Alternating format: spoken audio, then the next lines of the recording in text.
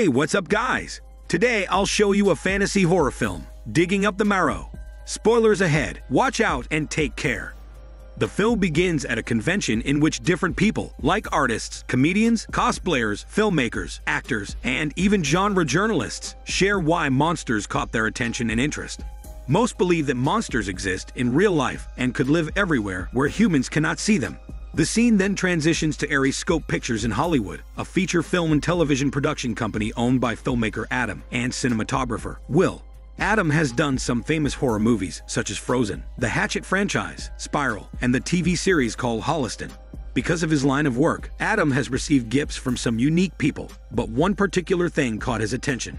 It is from a man named William, who sent him a notebook and claims that he has found proof that monsters exist. William wants Adam to publicize his discovery. Adam arrives at William's residence with Will to start documenting. After settling in, the documentary begins with William introducing himself and claiming that he is a retired police detective. William shares that in every generation, there are children who are born different. These different children are given cruel nicknames such as monsters, freaks, and rejects. Because of their biological indifference, these children disappear when they reach a certain age, and no one knows where they go. Although it is cruel to think, some people do not care if these children vanish. Nevertheless, William does not forget they exist, and he believes that they are living not far away from society. He calls their place the Marrow, which is some 100 yards beneath the Earth's surface, where these so-called rejects mirror the way humans live. William believes that everything happening above the surface also occurs in the Marrow, where these rejects can be free as they like. Adam asks William to begin and share his story about growing up, to which William does. He is an only child and did not have any real friends as a kid, so he had to keep himself busy. There was this lumber company that William considered his special place. It was his fortress. One late evening, William was late for supper, so he hurriedly came out of his fortress. But as he went out of the yard, he saw a man standing by an old woodpile. William claims what he saw was not a human. It had a serpent's mouth and forked tongue, and when it blinks, its eyelids close from the side. The creature only stared at him before jumping behind the woodpile and vanishing without a trace. William never shared the encounter with anyone, even his parents, because he knew they wouldn't believe him. He never encountered that creature again, but he has seen many others lurking in the woods, hiding in the darkness. About 3 months ago, William accidentally discovered the entrance to the Marrow. After the shooting, Will captures the chain door in William's house. When he and Adam attempt to open it to see what's inside, William firmly says no. The following day, while at Adam's house, Adam's wife expresses her belief that it is a stupid idea to film a documentary about the existence of monsters. However, Adam has always been into monsters as a kid. He wants them to be real, and now that he has William, he has the opportunity to prove it. Later that day, William takes them to the park, which is in the woods and has a cemetery. They walk past it, and about 100 yards from it is the entrance to the Marrow. William warns them not to make any noise and be silent, but then they observe from afar. The only thing that the camera can capture is the entrance to itself because of its distance from them. The night arrives, and they still have not captured anything, even a movement or noise. So to kill time, they talk about their families. When the conversation goes to Will's family, William's face lights up upon hearing that Will has 2 sons. William changes the topic and shares there are nights when he would see many of them coming back and forth through the woods, but sometimes there are nights when he would not see them at all. Will proposes using lights because he cannot really see anything, even a slight movement.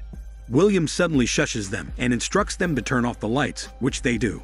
He points straight ahead and insists that there is something in front of them. However, Adam and Will can only see darkness, so he prepares to use lights, but then William tells them the creature is gone. The following day, Adam takes the recording to his editor, hoping that the camera has captured anything they haven't seen.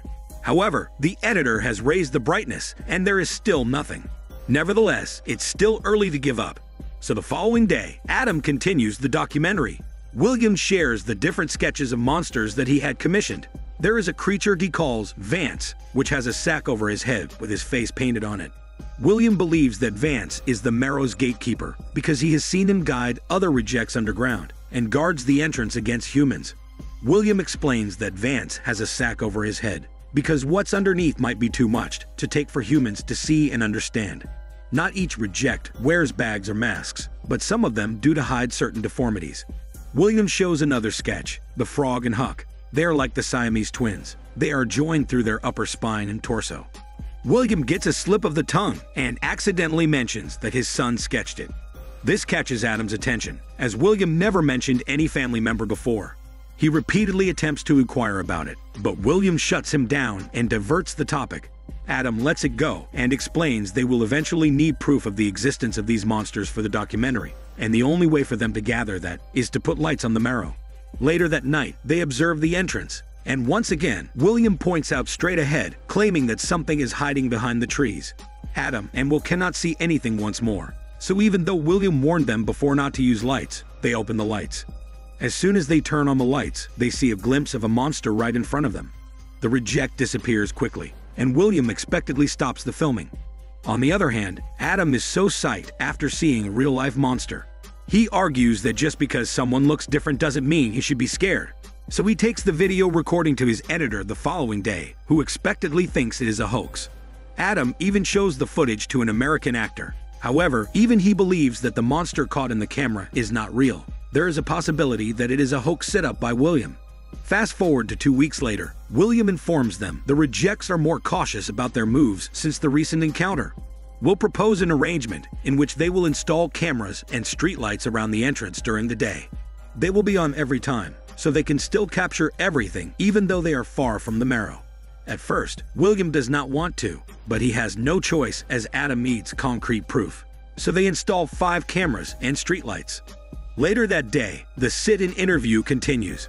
William shares the entrances that he found are not always at cemeteries. He also explains if these rejects find out that their home has been discovered by humans, they will move. The entrances will be sealed, like there was nothing ever there. He has a theory that these entrances to the Marrow are connected underground somehow. William shares a story about a monster that he encountered. The monster has the body of a feminine woman, but she's always holding an umbrella that covers her head.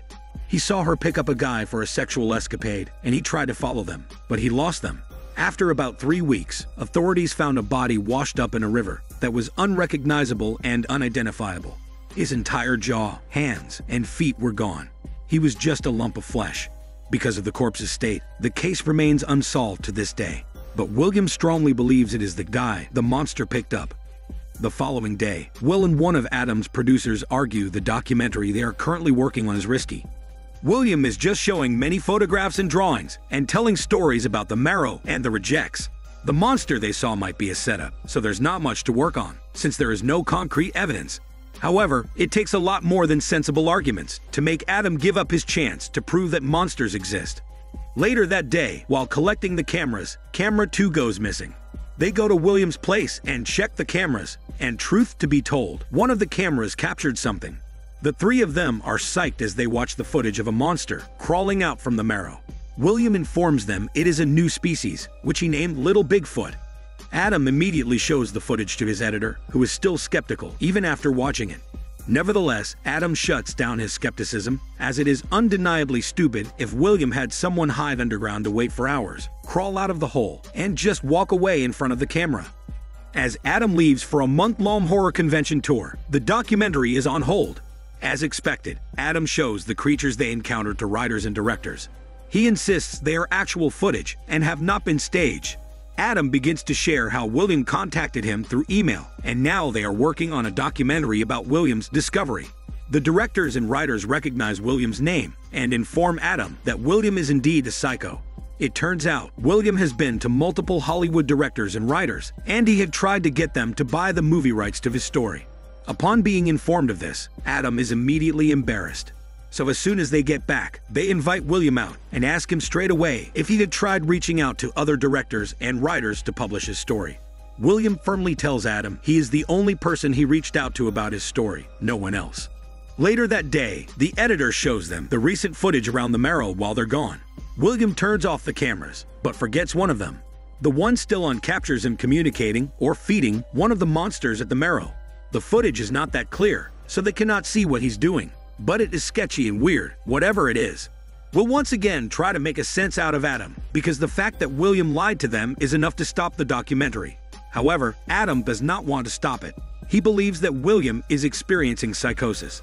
He points out William's strange reaction when Will mentioned his kids, and when Adam tried to inquire about his son. Adam theorizes that maybe William thinks that his kid is in the marrow.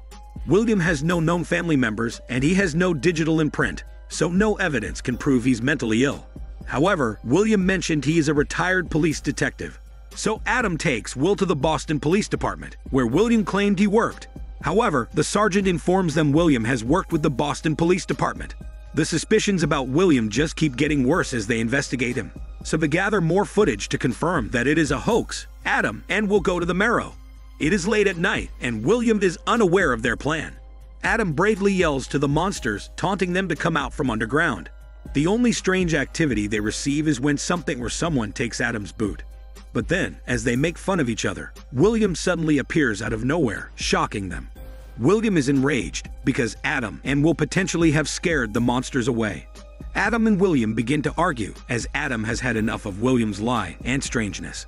As they do, a dwarf-like monster passes by them, and fortunately, Will captures it on the camera. They try to catch it again on camera, but instead, more monsters appear as they have been disturbed by Adam and Will. The trio immediately gets inside the car, where they witness Vance remove the sack over his head, revealing what seems to be tentacles on his back. Vance and some of the monsters charge at them, but fortunately, they are in the car. They immediately drive away and go to William's place, where the argument continues. William tells Adam the monsters know that they have been found, so they will move around. They will close the entrance, but William does not want to lose him. This raises another question, but William changes the topic and asks them to leave. He promises them he will meet them at sunrise, and they can shoot whatever or wherever they want. He just needs time to think, since the sudden events had him frantic. The sunrise arrives, and Adam and Will return to William's place, but no one is answering them. They ask the neighbors about his whereabouts, but as it turns out, the house has been empty for a year. So Adam and Will enter the home and discover William has abandoned the place. They also see the chained room broken, and as they get inside, they find broken chairs and poops. As they observe further, they raise their suspicion that William has someone trapped there. The duo leaves the place and goes to the entrance, only to discover it has been closed. About a month later, since they heard from William, Adam receives a delivery that contains their missing camera. The footage plays, and it shows an unknown someone using the camera. It goes down to the marrow and reveals a deranged William trapped in a cage. The film ends with the camera person going to Adam's bedroom. It puts down the camera before creeping on Adam and his wife, revealing its monster features. After that, the monster lets out a monstrous roar before attacking Adam and his wife. This is Daniel CC Movie Channel. Stay safe and enjoy your day.